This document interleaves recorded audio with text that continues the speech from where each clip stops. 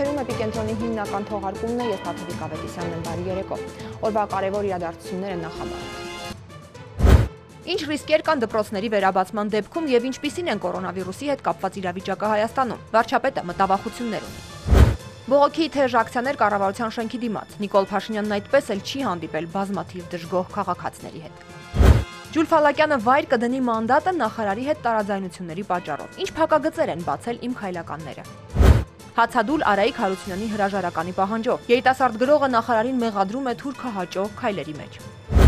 Նախագահը ստորագրել է արտակարգ դրությունը փոխարինող օրենսդրական փոփոխությունների փաթեթը։ Ինչ է սպասվում կարանտինի դեպքում։ Նոր աղետ Լիբանանում։ Բեյրութի ողբերգական պայթյուններից մեկ ամիս անց խոշոր հրդեհ է բռնկվել նույն նավահանգստում։ Եվս մեկ մահ ալկոհոլային թունավորումից։ Մահացու խմիչքը խլել է 19 մարդու կյանք, եվս 2 քաղաքացի ծայրահեղ ծանր վիճակում են։ Ազգային արխիվի տնօրենն իր ազատման որոշումը անօրինական է համարում։ Նախարարի որոշումը կվիճարկվի դատարանում։ Ինչու է Թրամփի վարչակազմը թաքցրել կորոնավիրուսի վտանգավորության փաստը։ Վրաստանի վարչապետն ահազանգել է երկրում համավարակի երկրորդ ալիքի մասին։ Ինչ ցույցում է տվել Լուկաշենկոն Բելարուսի նոր գլխավոր դատախազին։ Մոսկվան պատասխանել է Նավալնու թեմայով Միացյալ Նահանգների մեղադրանքին։ Միջազգային քրոնիկոն։ Այժմ այս եւ այլ իրադարձությունների մասին առավել մանրամասն։ Մենք ուզում ենք դպրոցները բացենք ու չփակենք։ Գործադիրի հերթական նիստի ժամանակ կառավարության այս մոտեցման մասին է բարձրաձայնել վարչապետ Նիկոլ Փաշինյանը։ Նա հիշեցրել է, որ ընդունվող հակահամաճարակային որոշումները կիրառում պահպանում են նաև կառավարության անդամները։ Մեր երեխաները ոչ դպրոցներում, ոչ մանկապարտեզներում արտոնյալ չեն, ասել է վարչապետը։ Անդրադառնալով կորոնավիրուսի հետ կապված իրավիճակին, նա արձանագրել է, որ ամենօրյա թեստավորման թիվը աննախադեպ բարձր է, իսկ դրական դեպքերի տոկոսը ցածր։ Սա համարվում է հայտնաբերելիության մեծ աստիճան։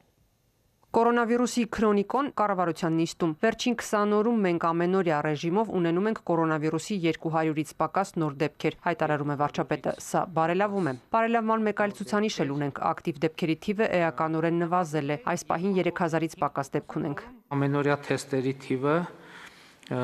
աննախադեպ բարձր է եւ շատ կարեւոր է արձանագրել, որ հայտնաբերման դրական տոկոսը ցածր է, ինչը համարվում է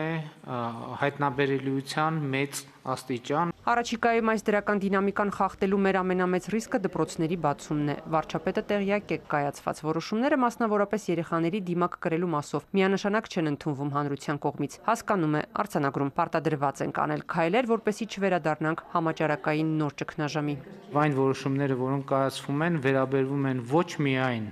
ուրիշների, այլև մեր երեխաներին նույնպես։ Մեր երեխաները ոչ դպրոցներում, ոչ մանկապարտեզներում, ոչ էլ որևէ այլ տեղ արտոնյալ չեն։ Գործադիրի նոր նպատակը կամաց-կամաց դուրս գալ այս սահմանափակումների ռեժիմից։ Եթե սահմանված կանոնները պահենք, ապա շատ կարճ ժամանակ հետո ինքներս կգնանք արդեն գոյություն ունեցող կանոնների թուլացմանը դպրոցում, նշում է Կրթության, գիտության, մշակույթի եւ սպորտի նախարարը։ Ստիպված ենք եղել հանրակրթության ոլորտում ըստ էության 50%-ով համակարգը փոփոխել գոյություն ունեցող կանոնեն եւ մենք ինքներս շահագրգռված ենք արագ վերադառնալու բնականon ունին։ Մենք դպրոցները պետք է բացենք այնպես, որ փակելը կրկին բացառվի։ Եվ հետեւաբար պետք է մաքսիմալ կանոնները պահենք։ Կորոնավիրուսի սոցիալ-տնտեսական կողմը վիճակագրական ցուցանիշները ցույց են տալիս, որ Հայաստանում սոցիալական ճգնաժամ տեղի չի ունեցել։ Դա նաև կառավարության քայլերի շնորհիվ, վարչապետն է հավաստիացնում։ Իհարկե, որ սոցիալական վիճակի վատ թարացում եւ տնտեսական վիճակի վատ թարացում կա, դա ակնհայտ է եւ մենք աճը կորցրել ենք հունվարին եւ փետրվարին մենք 9% տնտեսական ակտիվության ցուցանիշ ենք ունեցել։ Կանոնավոր ուղևորափոխադրումների վերականգնման հնարավորության մասին քաղաքացիական ավիացիայի վարչությունը հայտեր է հավաքում, թե որ ավիաընկերություններն են պատրաստվում վերականգնել դեպի Հայաստան կանոնավոր չվերթերը։ Շատ շուտով արդեն սեպտեմբերի մեջ գոնե 1-2 տասնյակ ավիաընկերություններ կվերսկսեն կանոնավոր չվերթներ դեպի Հայաստանի Հանրապետություն։ Մեկ լուր էլ հատկապես Ռուսաստանի Դաշնություն մեկնել ցանկացող մեր հայրենակիցների համար։ Հայաստանը ԵԱՏՄ-ում բարձրացրել է միության տարածքում կանոնավոր ուղևորափոխադրումների վերականգնման նպատակով միասնական կանոնների եւ պայմանների սահմանման հարցը։ ԵԱՏՄ գործընկերները պատրաստակամություն են հայտնել քննարկել այն։ Եթե նույնիսկ հնարավորություն չլինի շատ մոտ ժամանակներում բացել կանոնավոր փոխադրումները, ապա առնվազն փոխադրումների ստանդարտը կարծում եմ միասնական սահմանում մոտ ժամանակներում կունենա եւ հարցի մեջ կմտնի պարզություն։ Կառավարությունը հաստատեց կոռուպցիայի կանխարգելման հանձնաժողովի կառուցվածքային ստորաբաժանումների աշխատողների քանակը։ Հանձնաժողովը կունենա 40 հաստիք եւ 6 վարչություն։ Կառավարության մեկ այլ որոշմամբ Արցախին նվիրաբերվեց 10 շտաբ բուժօգնության ավտոմեքենա։ Հասմիկ Օհանյան, Էպիկենտրոն։ Կառավարության շենքի մոտ այսօր բողոքի տարբեր ակցիաներ էին։ Իրենց դժգոհություններն են բարձրաձայնել Ռուսաստան մեկնել ցանկացող քաղաքացիները, ոչ վարկային թալանին նախաձեռնության անդամները, հագուստի եւ կոշիկի ներկրմամբ զբաղվող տնտեսվարողները։ Վերջինները համավարակի պայմաններում հարկային բեռի ավելացումը համարել են абսուրդ։ Ակցիաների մասնակիցները ժամեր շարունակ պահանջել են վարչապետի հետ հանդիպում, սակայն կառավարությունից այդպես էլ ոչ ոք նրանց չի հանդիպել։ Փոխարենը նրանց լսել են Բարգավաճ Հայաստան խմբակցության падգամավորները։ Հագուստի ու կոշիկի առևտրով զբաղվող տնտեսվարողները նորից կառավարության մոտ էին։ Երեկ ՊԵԿ-ի փոխնախագահ Շուշանիկ Ներսիսյանի հետ հանդիպումից հետո իրենց հարցերը լուծված չեն համարում։ Ասում են Ներսիսյանը պնդում է, թե մաքսային տեսուչները գուցե սխալվել են մաքսազերծելիս, բայց այսօր մարդիկ նորից նույն խնդրի առաջ են կանգնել։ Հագուստի մաքսազերծումը թանկացել է ոչ թե 1.5-ից 2 անգամ, ինչպես հայտարարում է ՊԵԿ-ը, այլև 6 անգամ։ Երեք առավոտյան ռաստամուշկային կարը նախկինում եղել է 54,000 դրամ, դարել է 316,000 երեկվա վիճակով, 6 անգամ ավել գումարը։ Այսօր կրկնություն արեցինք, նույն վիճակն է, ոչ մի բան չի փոխվել։ Սա կառավարության մոտ բողոքի միակ ակցիան չէր։ Մյուս կողմում էլ Ռուսաստան գնալ ցանկացողներն էին դժգոհում։ Արտգործ նախարարը մեզ պատասխանեց, ես բացում եմ, գնացեք։ Նախ եւ առաջ դա պատասխան չի, պետքա բանակցեք, որ իրանք էլ բացեն։ Մինչև երկու տարբեր խնդիրների դեմ բողոքող քաղաքացիները լրագրողներին ներկայացնում էին իրենց պահանջները, կառավարության շենքի մոտ լսվեց երրորդ պահանջը՝ ոչ վարկային թալանին։ Ոչ վարկային թալանին! Այսօր խլում են մարդկանց տները, խլում են մարդկանց երեխաների հացի գումարը։ Կառավարության մոտ 3 տարբեր խնդիրներով ակցիայի մասնակիցները հայտարարեցին, պահանջում են վարչապետ Փաշինյանին։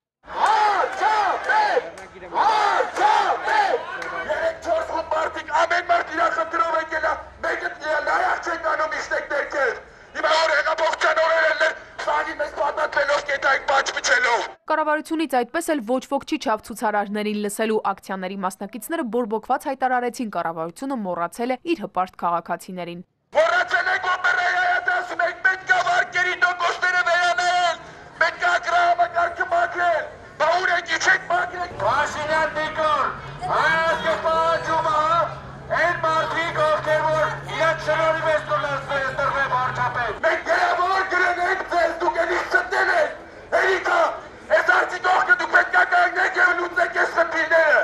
Մենակ բարգևավճար ստանալով Կանադայում տներ առնելով չի։ Պարոն Փաշինյան, մենք գիտենք բոլոր մեթոդները, բոլոր եղանակները, գիտենք քաղաքացիական անհնազանդության բոլոր տարբերակները։ Դուք պարտավոր եք որպես երկրի վարչապետ իշտել լսել այսքան ժողովրդի խնդիր։ Եթե դուք չեք իշտում, դուք այս ժողովրդի վարչապետը չեք։ Այստեղ բոլոր հավաքվածները ձեր գործընկերներն են, ձեր ասած վարչապետները եկել և հավաքվել են։ Եվ ես կանչում եմ իմ գործընկերոջը բանակցելու։ Վարչապետին ավելի մոտ ու լսելի լինելու համար ակցիայի մասնակիցները որոշեցին մոտենալ կառավարության շենքի աստիճաններին ու այնտեղ նստացույց սկսել։ Ոստիկանությունը արգելեց։ Վարչապետը ինքն է ասել, որ այս ժողովրդի տարածքն է, որ այս պատկանում է ժողովրդին։ Եվ ուրեմն մի թողեք ժողովրդին։ Վերջացրին, ուրեմն բոլոր հրատվամիջոցների մոտ նորից եմ ես կրկնում, ոստիկանական շղթան որևիցե մեկը չփորձի հասնել։ Մոռացել եք ժողովրդի մեջից դուք դուրս եկաք դառակ վարչապետ։ Այդ օրերը մի մոռացեք։ Նայեք նախկինների պես չգնաք կենսագրության մեջ այդ նույն տարերով։ Սարոշկը սպիտակ հաճել ես։ Իմ էլ է խմնալ վրա դուրսը։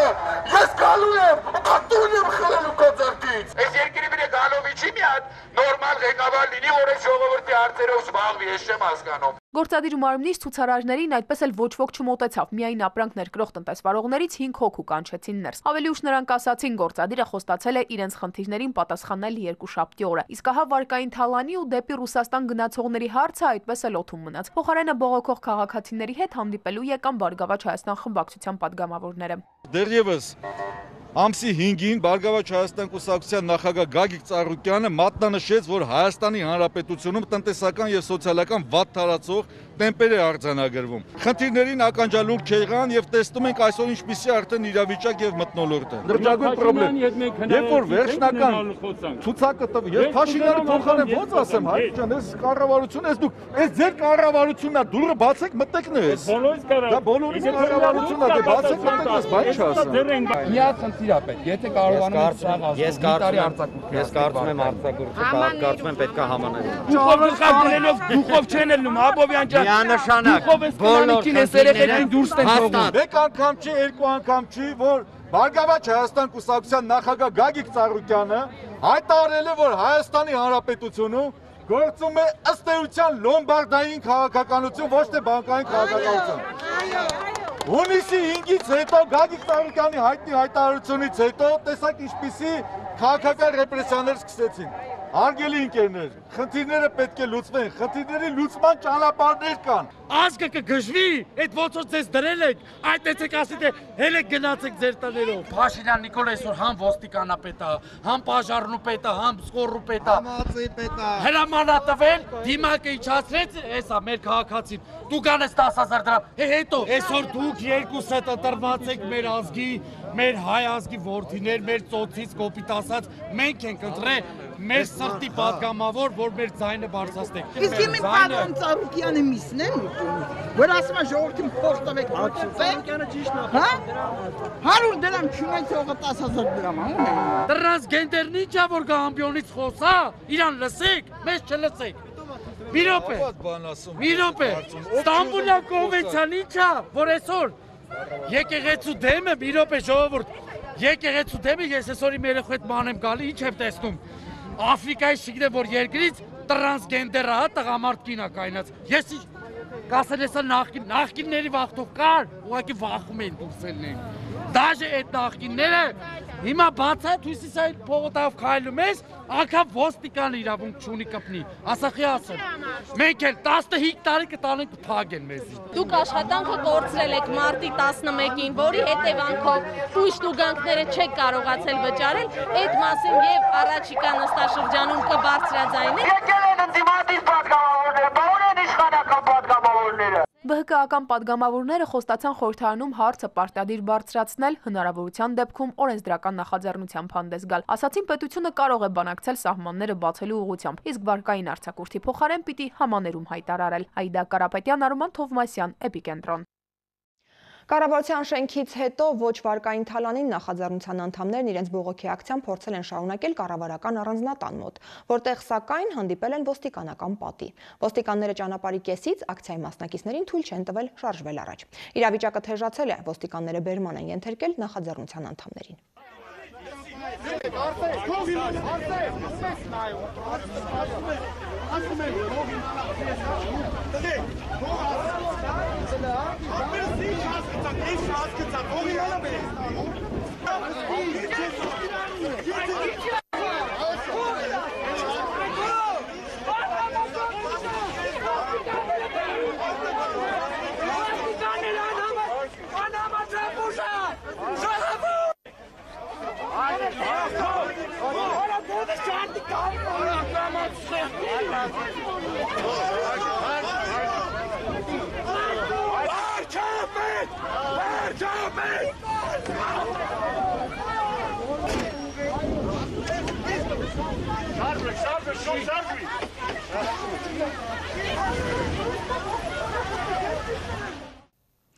Արայիկ Հարությունյանի հրաժարականի պահանջով կառավարության շենքի մոտ հացադուլ է հայտարարել երիտասարդ գրող Մինաս Մարտիրոսյանը։ Նա հայտարարել է, որ չի դադարեցնելու հացադուլը մինչև նախարարը չթողնի պաշտոնը։ Ժամանակակից գրողը կրթության նոր չափորոշիչները համարել է թուրքահաճո ծրագիր, որով ըստ նրա ոտնահարվում են հայ ժողովրդի ազգային արժեքները։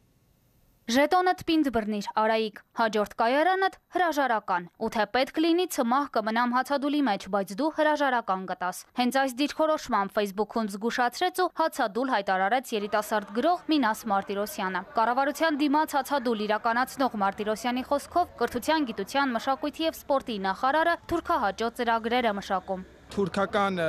ինչ-որ կազմակերպությունների հետ քննարկված եւ այսպես հայտարարի եկած են։ Մեծապես հիասթափված եմ, ես հացադուլի եմ դիմում ու եթե պետք լինի ցմահ մնալու եմ հացադուլի մեջ, մինչեւ Արայիկ Հարությունյանը ինձ չասեն, որ Արայիկ Հարությունյանը հրաժարական է տվել, ես հացադուլի չեմ դադարեցնելու։ Չընդունելով կրթության նոր չափորոշիչները Մինաս Մարտիրոսյանն ասում է. լավ է մեռնեմ, քան տեսնեմ, թե ինչպես են հայոց կրթօջախներում սեռական դաստիարակություն դասավանդում մեր անաղարտ երեխաներին, թե ինչպես են մոռացության թանգարան ուղարկում հայոց եկեղեցու պատմություն առարկան, փոխարեն է ներառելով թուրքահպատակ կրթական չափորոշիչներ։ Նախարարության տարատեսակ ժխտումներին էլ թերահավատորեն է մոտենում։ Նախարարությունը ամեն կերպ փորձում է մոլորության մեջ գցել ժողովրդին,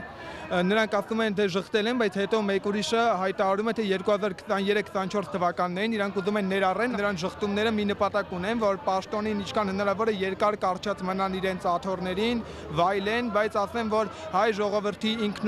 ինքնության հաշվին վայելողներ չեն եղել եւ չեն լինելու։ Կրթության, գիտության, մշակույթի եւ սպորտի նախարար Արայիկ Հարությունյանը ազգային արժեքներ է ոտնահարում, նրան կանգնեցնել է պետք, ասում է ժամանակակից գրողն ու պնդում։ Հացադուլը շարունակելու է այնքան, մինչև նախարարը կհեռանա։ Սիլվի Տիգրանյան, Այդա Կարապետյան, Արման Թովմասյան, Էպիկենտրոն։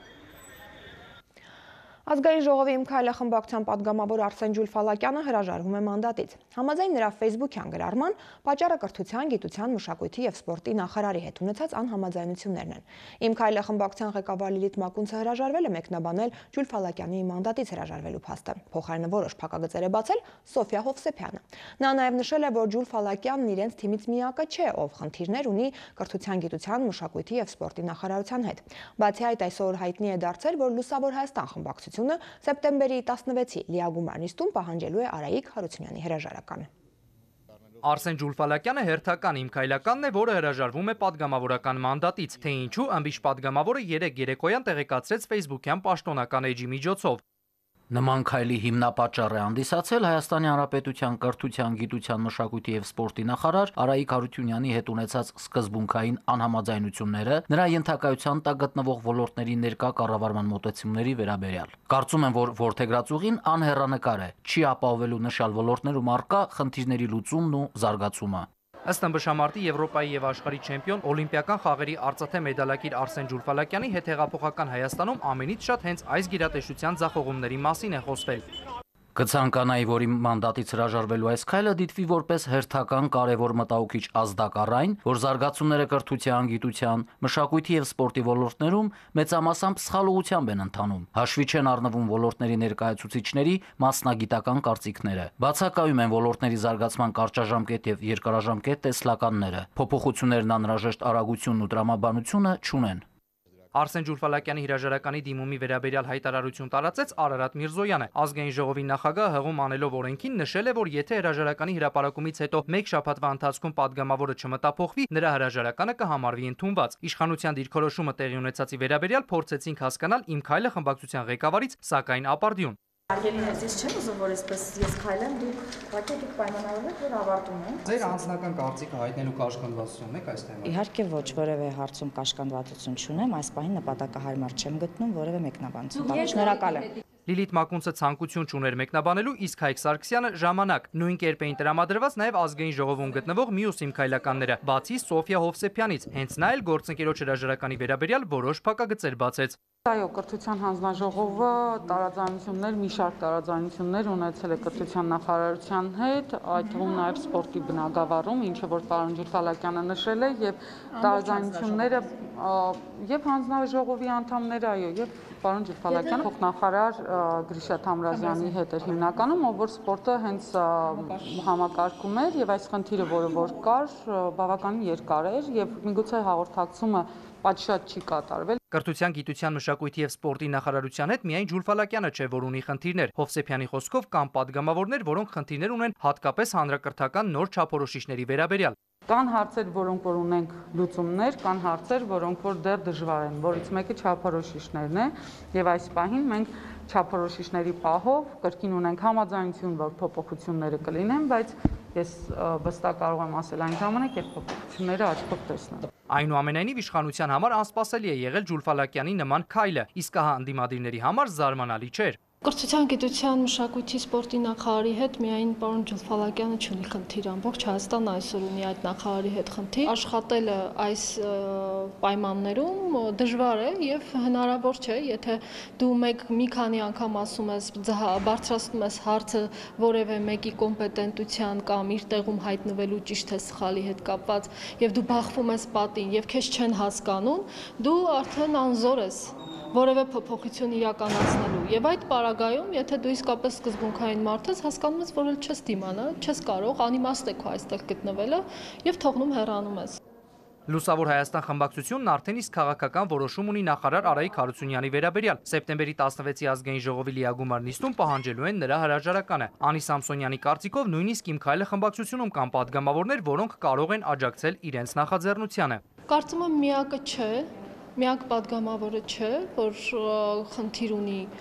կրթության, գիտության, մշակույթի, սպորտի նախարարի հետ, բայց թե ինչքանով են մյուսները սկզբունքային, դա մենք կտեսնենք սեպտեմբերի 16-ին, երբ այստեղ կքննարկվի Արայիկ Հարությունյանի անվստահության հարցը։ Այդ օրը կուսակցությունը նիստին զուգահեռ կիրականացնի նաև բողոքի ակցիա ընդդեմ Արայիկ Հարությունյանի։ Վաչիկ Գրիգորյան, Արթուր Բուդաղյան, Էպիկենտրոն։ Նախագահը ստորագրել է արտակարգ դրությանը փոխարինելու կոչված օրենսդրական փոփոխությունների փաթեթը։ Օրենքներով նախատեսված միջոցառումները պետք է իրականացվեն համաչափ եւ հստակ։ Այդ նպատակով առաջարկում ենք անհրաժեշտության դեպքում ընդունել լրացուցիչ օրենսդրական եւ ենթաօրենսդրական իրավակարգավորումներ, ասված է նախագահի աշխատակազմի տարածած հաղորդագրությունում։ Շարունակենք թողարկումը։ Ալկոհոլային թունավորումից եւս մեկ մահվան դեպք է գրանցվել։ Երևանյան հիվանդանոցներում շարունակում են բուժում ստանալ 3 պացիենտ, նրանցից 2-ի վիճակը ծայրահեղ ծանր է։ Առողջապահության նախարարության հաղորդմամբ օգոստոսի 31-ից սեպտեմբերի 10 ընկած ժամանակահատվածում Հայաստանում արձանագրվել է ալկոհոլային թունավորման 46 դեպք, որից 19 մահվան ելքով։ Դեպքերից 29-ը արձանագրվել է Արմավիրի մարզում 10 մահվան ելքով, 15-ը Երևանում 7 մահվան ելքով, 2-ը Կոտայքի մարզում 2 մահվան ելքով։ Հայաստանի ազգային արխիվ ՊՕԱԿ-ի արդեն նախկին տնօրեն Ամատունի Վիրաբյանը իրեն աշխատանքից ազատելու որոշումը անօրինական է համարում։ Որոշման համաձայն սահմանված հարկերը ՊՕԱԿ-ի տնօրենի գործողությունների հետևանքով ժամանակին չեն վճարվել։ Վիրաբյանի խոսքով օրենքով սահմանված է, որ ՊՕԱԿ-ները պետք է ավելացված արժեքի հարկ վճարեն, սակայն բյուջեով այդ գումարը պետությունը սկսել է տրամադրել 2019 թվականի բյուջեից։ Փաստաբան Տիգրան Գրիգորյանն էլ հայտնել է, որ նախարարի հրամանը պատրաստվում են վիճարկել դատարանում։ Ազգային արխիվի նախկին տնօրեն Ամատունի Վիրաբյանն արդարադատության նախարարի հրամանով իրեն աշխատանքից ազատելու որոշումն անօրինական է համարում։ Որոշման համաձայն ՊՕԱԿ-ի տնօրենի գործողությունների հետևանքով սահմանված հարկերը ժամանակին չեն վճարվել։ Երբ որ հարկայինները պետ եկամուտի կոմի պետի գալիս էին ստուգման, այն ՊՕԱԿ-ը, որտեղ ստուգել են, այս խնդիրն առաջացել է Մատենադարանում, առաջացել է մշակութային, որտեղ ստուգել են։ Եվ կառաջանա այն ՊՕԱԿ-ներում, որտեղ այս տարի կարող է ստուգումը անցկացնել։ Այս տրամադրությամբ, եթե մտածենք, պետք է բոլոր նորից եմ ասում, ՊՕԱԿ-ների տնօրենները աշխատանքից ազատվեն։ Բայց ոչ մեկը չի ազատվել, այս կետի համաձայն ազատվել եմ ես։ Ամատունի Վիրաբյանի խոսքով օրենքով սահմանված է, որ ՊՕԱԿ-ները պետք է ավելացված արժեքի հարկ վճարեն։ Սակայն այդ գումարը պետությունը սկսել է տրամադրել 2019 թվականի բյուջեից։ 2019 թվականի հունվարի 1-ից ոչ միայն ազգային արխիվի, բոլոր ՊՕԱԿ-ների համար ըստ իրենց այդ հարկի չափով գումարը ավելացվեց, մերը ավելացվեց 20%-ով, 19 թվականին այլևս այդ խնդիրը չի եղել։ Այնտեղ որտեղ 15-20 աշխատող էր, այդ հարցը հնարավոր էր լուծել, որտեղ դրանք կոպեկներ էին, այսպես ասած։ Բայց մենք ունենք 350 աշխատող, մեր շրջանառությունը կազմում էր մոտ 700 միլիոն դրամ։ Մեզ համար հեշտ չէր 20% ինչ-որ տեղից գտնել եւ վճարել հարկը, հետո ավելացրել։ Ստուգման արձանագրվել է 742 միլիոն դրամ հարկային պարտավորություն, որից 721 միլիոն դրամը ավելացված արժեքի հարկն է։ Այս հարցն ավելի վաղ պարզաբանել էր Արդարադատության նախարարության մամուլի խոսնակը, հայտնելով, որ ավելացված արժեքի հարկի առումով խնդիր առկա չէ, քանի որ այն մարվել է կառավարության միջոցով։ Խնդիրն ակտում առկա շահութահարկի գծով 21 միլիոն դրամ լրացուցիչ հարկային պարտավորություններն են։ 21 միլիոն դրամը շահութահարկի առաջացումը ուղղակիորեն կապված է ավելացված արժեքի հարկ վճարելու հետ, որը ես ձեզ ուղարկի տվեցի, բացատրել հիմնավորված է կառավարության որոշմամբ։ Փաստաբան Տիգրան Գրիգորյանի խոսքով առաջիկա շաբաթվա ընթացքում իրենք դիմելու են դատարան վիճարկելու նախարարի հրամանը։ Այն ժամանակ պաշտոնատար անձը, որը իրավասու էր նման որոշում կայացնելու, դադարեցնելու պարոն Վիրաբյանի լիազորությունները, չի կայացրել նման որոշում, ինչի համար, որտեղ գտել է, որ խախտում չկա, ստացվում է, որ նախարարը կարգապահական ներգործություն է իրականացնում 2 տարի առաջ կատարված է համար, որ իրավասությունը ինքը չունի։ Ամատունի Վիրաբյանի խոսքով իր հեռանալու որոշումը քաղաքական է, քանի որ դեռևս 1 ամիս առաջ նախարարությունից իրեն առաջարկել են դիմում գրել ու հեռանալ, ինչը ինքը չի արել։ Տեղի ունեցածին ավելի վաղ բուռն արձագանքել էին նաև Հայաստանի ազգային արխիվի աշխատակիցները նամակով դիմելով վարչապետին։ Վիրաբյանի խոսքով իրենք նաև ցանկացել են գործադուլ իրականացնել, որն ինքը զսպել է ազգային արխիվի աշխատանքներում հնարավոր խնդիրներից զերծ մնալու համար։ Նազելի Ստեփանյան, Սիմիկ Մայլյան, Էպիկենտրոն։ Ազգային ժողովի տարածքային կառավարման, տեղական ինքնակառավարման, գյուղատնտեսության ու բնապահպանության հարցերի հանձնաժողովի նիստում փոխնախագահ է ընտրվել Բարգավաճ Հայաստան խմբակցության падգամավոր Վարդեվան Գրիգորյանը։ Նիստում ի թիվս այլ հարցերի քննարկվել է կենդանիների նկատմամբ պատասխանատու վերաբերմունքի մասին Իմ քայլը խմբակցության падգամավորների ներկայացրած մայր օրենքի նախագիծը։ Նպատակն է բացառել կենդանիներին ցավ պատճառելը, կենդանիների նկատմամբ դաժան վերաբերմունքը։ Բացի այդ ներկայացվում են նաև կենդանիների վաճառքի, բուծման, քնեցմանը վերաբերող պահանջները, կացարներում պահելու պայմանները։ Այս նախագծով շները անձնագրեր կունենան։ Տնային կենդանիների հետ կապված իրավահարաբերություններում մենք ներմուծել ենք մասնավորապես շների ուրեմն նույնականացման անձնագրեր ունենալու պահանջը, ինչը արդյունավետ է լինելու հետագայում կորելու, նրանց կորելու կամ լքված լինելու դեպքում տերերի իդենտիֆիկացման գործընթացում եւ ինչը հեռահար կտրվածքով նույնպես կարեւոր է լինելու թափառող կենդանիների քանակի կարգավորման տեսանկյունից։ Այսօր բոլոր համայնքներում հիմնական խնդիրը կենդանիների հետ կապված թափառող շներն են։ Կացարաններ բացակայում են, արդյոք հաշվարկված է տեղական ինքնակառավարման մարմինների վրա ինչ գումար է նստում, որովհետև եթե դա հնարավոր լիներ իրենց բյուջեի սահմաններում այդ հարցերը լուծել, չեմ կարծում, որ այդքան թափառող շներ դեռ մեր փողոցներում վտանգ կներկայացնեն մեր հասարակությանը։ Կա համայնքային ապաստարան Երևան քաղաքի թափառող կենդանիների խոհակին կից, եթե չեմ սխալվում, արդեն իսկ բավականին մեծ ապաստարան կա, կառուցվում է կամ արդեն ավարտվել է։ Նմանատիպ մոդելով կարող են այսպես շատանալ նաև մարզային համայնքներում։ Երևանի ընդհանուր իրավասության դատարանի Շենգավիթ նստավայրում շարունակվել է Ռազմիկ Աբրահամյանի եւ առողջապահության նախկին փոխնախարար Արսեն Դավթյանի գործով դատական նիստը։ Աբրահամյանի պաշտպանը տեղեկացրել է, որ դռնփակ անցկացվող դատաքննությունը ապացույցների հետազոտման փուլում է։ Հանրապետական ծննդատան տնօրեն Ռազմիկ Աբրահամյանին մեղադրանք է առաջադրվել Արսեն Դավթյանին առանձնապես խոշոր չափերով կաշառք տալու համար։ Առաջադրված մեղադրանքը Աբրահամյանը չի ընդունում։ Նրա պաշտպան Սամվել Դիլբանդյանի խոսքով Աբրահամյանն այս հանցագործության մեջ ավելի շատ զոհ է, քան մեղադրյալ։ Իսկ Ռազմիկ Աբրահամյանը հերթական անգամ հրաժարվել է պատասխանել հարցերին։ Ռազմիկ Աբրահամյանը ընդհանրապես ինքես հանցագործության ավելի շատ զոհ է, քան թե իրեն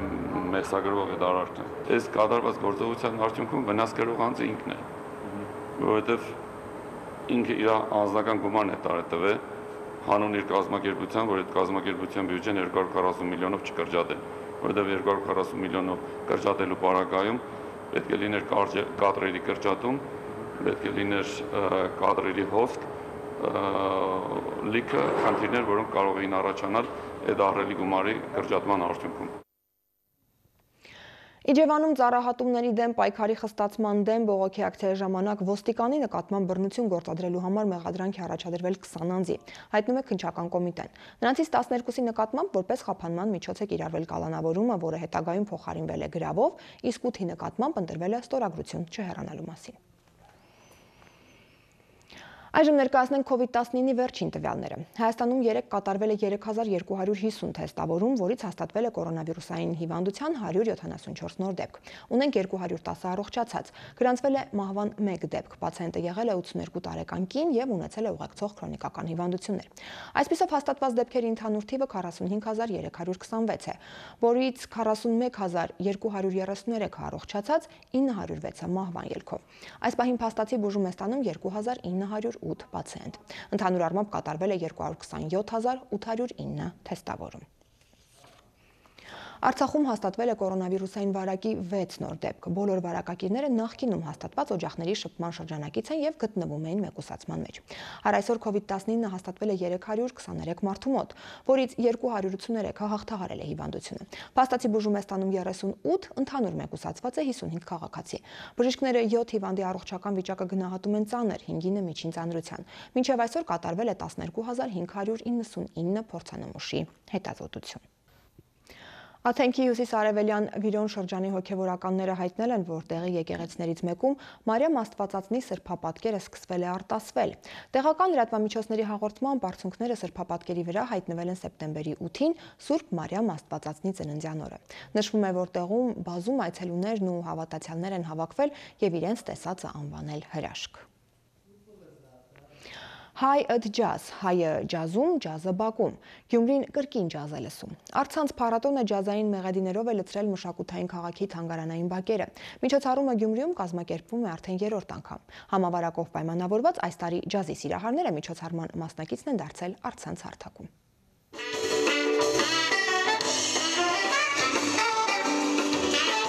Հայատ ջազ, հայ ջազում, ջազը բակում, Գյումրին կրկին ջազ է լսում։ Առցանց փառատոնը ջազային մեղեդիներով է լցրել մշակութային քաղաքի թանգարանային բակերը։ Եթե մենք կարողանանք Գյումրիում կազմակերպել մշակութային երաժշտական այնպիսի փառատոններ, որոնք կկապվեն քաղաքի անվան հետ, մենք կունենանք եւ զբոսաշրջային մեծ հոսք եւ կունենանք մշակութային հետաքրքիր զարգացվածություն ապահովող միջոցառումների շարքեր։ Հայատ ջազը դրանցից մեկն է, որովհետեւ դեռևս առաջին ջազային փառատոնի իրականացման ժամանակ արդյունքները եկան փաստելու, որ նախագիծը եւ սպասված էր եւ ընդունվեց գյումրեցի հանդիսատեսի կողմից։ Սամվել Գասպարյան տրիո հանրահայտ ջազմենը առաջին անգամ չէ Գյումրիում, բայց այս անգամ տարբերվող է, նվագում է առանց սիրելի հանդիսատեսի։ Ձևաչափը նորույթ է ու մեծ հնարավորություն է տալիս համավարակային պայմաններում ջազ հնչեցնելու։ Սա հրաշալի նախաձեռնություն է եւ ցանկալի կլինի, որ ոչ միայն Գյումրիում, այլ մյուս հայաստանյան քաղաքներում էլ այսպիսի փառատոններ լինեն եւ ջազը հասանելի լինի բոլորին։ Մալխազ ջազ բենդ, Վահագն Հայրապետյան տրիո, Լուսինե Սարգսյան եւ Կարեն Գրիգորյան քարյակ 4 օր շարունակ Գյումրու թանգարանների բակում ջազ կհնչի, որն առցանց հարթակում լսելու հնարավորություն կունենան բոլորը։ Այս 4 օրի ընթացքում մեր հանրապետության լավագույն երաժիշտներն են, լավագույն ջազմերներն են ելույթ ունենալու։ Իսկ ինչով է տարբերվում նախորդ 2 տարիներից, երևի հանդիսատեսի քիչ լինելուց, որովհետև գիտեք, այս